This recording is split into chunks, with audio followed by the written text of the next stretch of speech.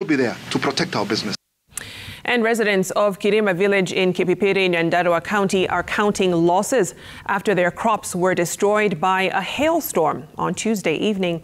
The locals, who had hoped that they would harvest after a long period of drought, also reported death of livestock and destruction of property following the frightening storm. Residents say the destruction was one of the worst in recent history, which might render them dependent on relief food.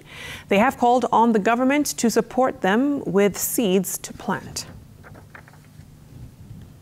Ni mvua ya masika ambayo inaitangwa mvua ya kibunga, ili inanyesha huko katika nchi zingine. Imenyesha huku, imemaliza mashamba, na hata sisi tumekuja kujionea kwa sababu ni maajabu. Ikakata majani yote, ng'ombe zikapotea,